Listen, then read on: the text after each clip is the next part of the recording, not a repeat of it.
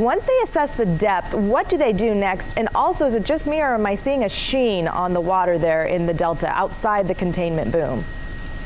Well, good call on 2 points, Lisa. One, they've put the boat on the side now to get their assessment done.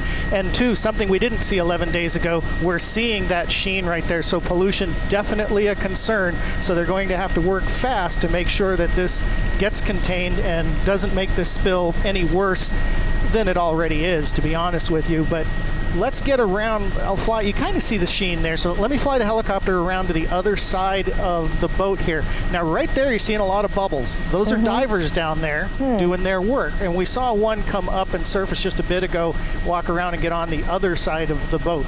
But there's a lot of activity you can see on the barge. There are a lot of workers. There's a gentleman in a gray shirt down there, or gray heavy shirt actually. He's a welder, and what he's going to be doing is welding some connecting points on there. There's a couple things they have to do for the safety of this. No matter what they do for the boat, they're going to have to put some mooring points on there, and then they're going to have to secure the boat somehow. So if they do right it, it doesn't float on down the river, and if they don't right it, it still stays where it is. You don't want that boat moving away while you're trying to conduct your salvage operation. So again, you can see the boat is on its side right now. You can see the water bubbling up right there from the divers that are down there doing their assessments. So a lot of activity today, and like we say, unfortunately we're seeing kind of that sheen over there, but definitely there is progress being made on getting this boat removed. Now, there are additional safety concerns, and that's that this is a waterway hazard. So I'm going to have Mike pull out here, and we're going to show you what they're doing. There are a lot of Coast Guard and police units around here.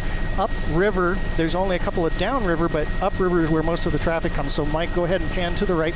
There's one of the small boats right there. These are making sure that people who are navigating this area do so in a safe manner. There are 3 or 4 more that are just slightly upstream even from that. So lots of police protection on this to protect that salvage operation. So let's go ahead and move back to the boat right now, and we'll just kind of look at what those operations are doing again. Dave, since you've been covering this from the air from the very beginning, because it's a very hard location to get to, so this is the first time you've seen that sheen that we're seeing right now? It definitely is. We didn't see any when the boat first capsized, and we didn't see any when we were down here just a few days after that. But today we're seeing it, and this could have been some that was kind of in the sediment down there and got churned up when they righted the boat. So it isn't necessarily coming from the boat itself per se, but you know, this is what they want to assess. You know, what is the actual damage underneath there? So that's what our divers are down there doing. And get that river depth. All right, Dave Allen, thank you so much for the live report from Live Copter 3 and giving us a view you can really only see from Live Copter 3 in the air. Thank you.